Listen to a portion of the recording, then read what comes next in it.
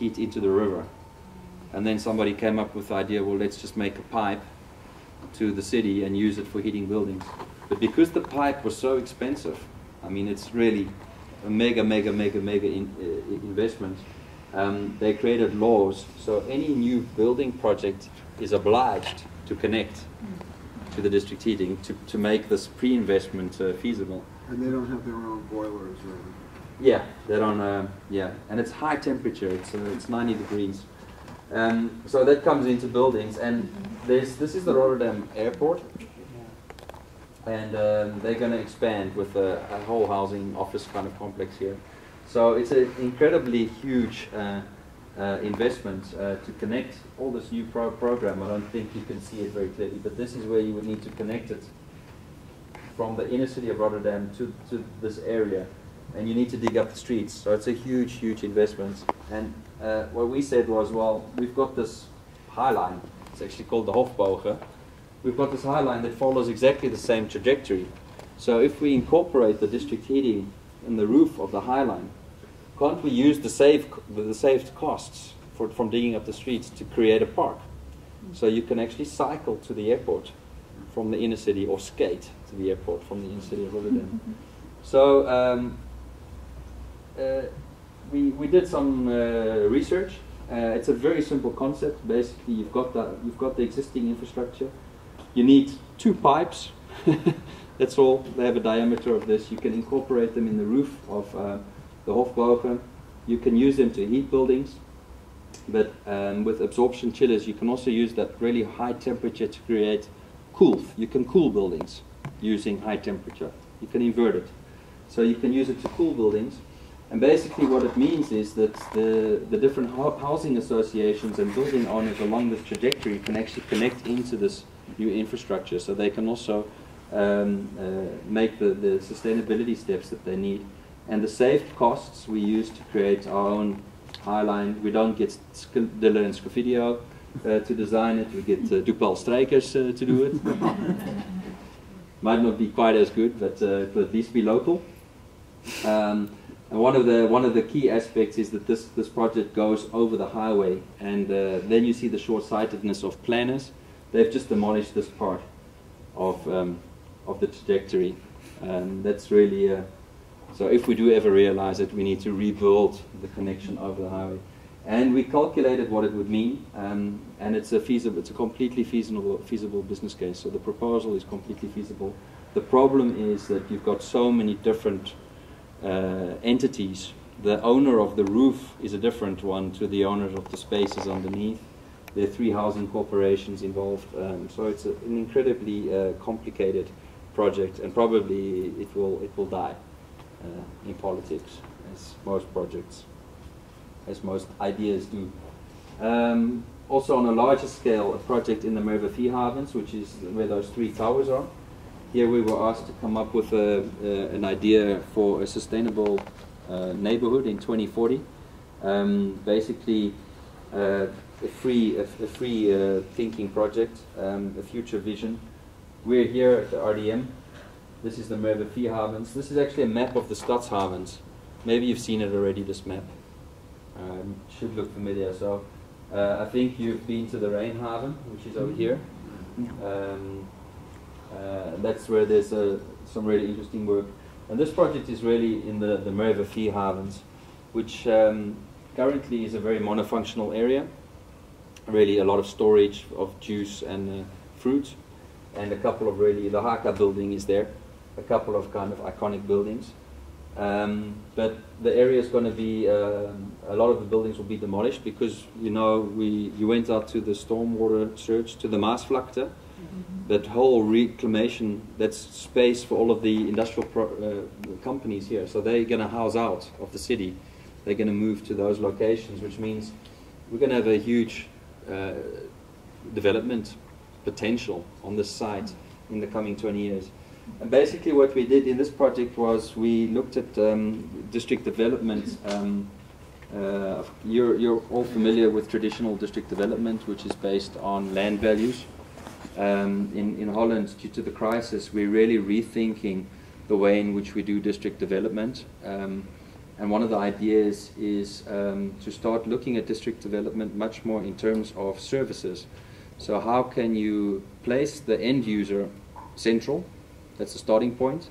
And how can you link different services, energy, water, mobility, data, healthcare, etc., food production? How can you link these in really smart ways to generate value, and from this value to generate buildings, not first buildings and then functions, first functions and then buildings. And that means, well, you're all familiar with the ESCOs, Energy Service Corporation idea. If you were to extrapolate that idea radically on a district development scale, and you were to start thinking about food production as well, about water production as well, and other services, what kind of economic model could you imagine? And one of the ideas is that maybe communities could be shareholders in a district development, so that you're part owner of the development. And I don't really know how these models could work, but it is something that we're thinking about. Yeah. So basically what we said was the old system is you've got an area, you calculate the land value, and then you work out how many houses, how many offices, etc. you need to build. We said, well, we don't do that. Let's come up with a sustainable concept and see what the area can sustain. So we reversed it. One of the key issues is that this area is unembanked. So we need to look at this is the existing dike, we need to look at some kind of strategy for dealing with that. And what we did was we created a climate-proof park. So we raised the area slightly, and because the area has a lot of district heating, we said, well, let's expand on the district heating. And if you combine district heating heat with certain bacteria, you can also remediate soil. Don't ask me how it works, but I've heard that this is true, so we just assumed, well, okay, we do soil remediation with bacteria and heat. Great idea. Quickly to run you through the 3 steps of the REAP strategy to round it off as well. The first is to reduce. So what we tried to do was develop a low energy urban morphology based on bioclimatic design principles. Of course, any low energy urban morphology is also based on pedestrians and cyclists. So the point of departure is the human being and let's say a pedestrian scale. And we looked at mobility, optimizing mobility using, it's a bit of a complicated map, but basically it has a very good infrastructure on the land side, and by complementing that with an infrastructure on the water side, we could make any point of the whole site accessible to the inner city within 10 minutes by introducing a new water infrastructure. You all came on the boat. Well, basically a water boat. We call it a water bus. I'm not sure if you guys use that word. It's water taxi. Water taxi. Water buses. The second step was really looking at an urban morphology based on climate and comfort. So what we did was we took the building block, the Rotterdam building block, which is a topology of about 4 stories with collective gardens or individual gardens. And then by parametrically linking these to each other and to different aspects of climate, public space, we morphed the urban configuration. So for example, at points where there are public transport nodes, the density increases, but there's a limit based on our own parameters. For example, that you still have acoustic contact with the ground is a parameter. And you also reach a certain kind of optimum, so there's nothing is more than 8 to 9 stories in this development. So it's a low-rise, high-density urban model with a large diversity in building typologies. The buildings are orientated to the sun. Every dwelling has 3 hours of sunlight as a minimum criteria. And by shifting the blocks in relation to each other, we could also optimize the way in which the wind moves over the area. So the wind, there's no sudden jumps in the urban landscape. The wind moves over the area. It recirculates the air in the streets, and we create low pressures on the west and the south facades, which are perfect places for terraces, for having a beer. So you create the opportunities for certain kind of urban programs. The second aspect is exchange. So we looked at obviously industrial ecology as a principle. You have certain kind of industrial processes in the area. Which kind of complementary processes could you imagine that make use of the waste streams? Really simple. And the second aspect was the idea of a heat cascade. We just spoke about the district heating. So on a city scale, we have waste heat coming in at 90 degrees. If you look at the new buildings that we make, they are all low temperature buildings. That means with floor heating, for example. They only need 40 degrees or 30 degrees. So new housing, offices or supermarkets, schools only needs 30 to 40 degrees. So it doesn't make really much sense to use 90 degrees for a function that needs 30 degrees. There's a huge differential. So what we do is we look at a heat cascade and we try to use the right temperature for the right program. That's optimal use of the energy that we have. So we use 90 degrees for industrial processes, for hot water, for heating radiators in old buildings, monuments, for absorption chilling, so for creating cool, or for storage. The temperature that comes out of those processes is 60 degrees that we use in greenhouses. It comes out at 40 degrees. We use that for housing, for offices, for supermarkets, for schools. That comes out at 30 degrees. We use that for swimming pools and for urban agriculture in the form of fish farming. So it's a kind of a very logical cascading. But if you were to think about this as an urban planner, then you would think you get this kind of concentric urban plan. So industry in the opposite of how the garden city, industry in the center, and then in concentric rings you get programs. That doesn't make much sense if you think about the way in which we inhabit and use cities. So I think you had the question, what kind of infrastructure do you need to actually make the match? We call it an inframedian. It's a mediator between infrastructures. It doesn't exist, but it's something that we can design together. Basically, an inframedian can exchanges. In this case, it's a heat exchanger that stores heat, but also actually exchanges heat and cold of different temperatures in a kind of star-shaped fashion, which means it's very flexible. So you can respond to existing urban programmatic configurations as opposed to just an energy configuration. The last aspect is producing energy, water and food. One of the aspects that we're looking at is optimizing the use of sun energy. In this context, wind energy doesn't make much sense, but sun does. But we don't have that many surfaces. So this is a concept for a football field that is an energy. It's a sun farm during the day, and the whole floor twists over, and it's a football field in the evenings when the sun's not there. It sounds far-fetched, but it's actually being built in Sliedrecht.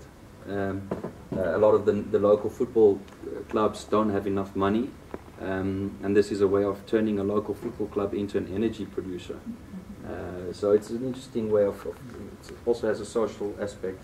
Another aspect is if you take this idea and you start thinking about buildings and surfaces of buildings, if you have a housing program during the day when the sun is shining on the south facade, no one's at home. Why can't your facade generate energy?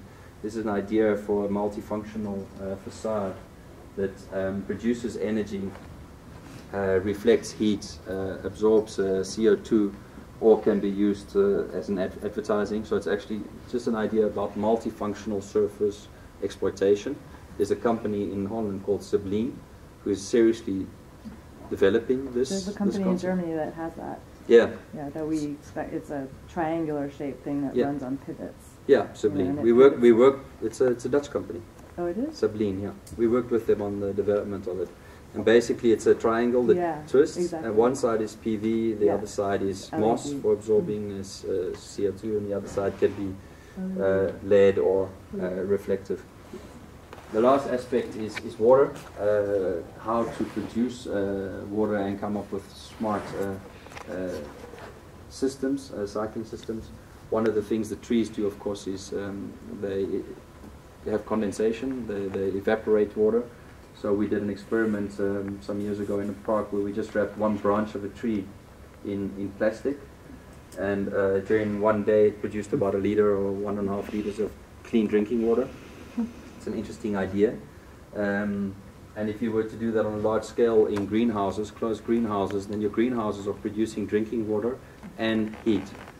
The heat we can use in our energy system. The drinking water we can drink. In Holland it's not legal to make your own drinking water. In Germany it is. But in the future we will be able to make our own drinking water as well. And then obviously we have a grey system for recycling the grey water. We have a black water system for producing our own biogas and fertilizers for the greenhouses. And the public domain is designed as a square. You must have been to the water square tomorrow. Not yet. Tomorrow, okay. Well, you will love it. Basically, the idea is that you know the idea, using the public space as a water buffer. In this case, we designed the whole public space as water retention. So the whole public space is designed as a sponge.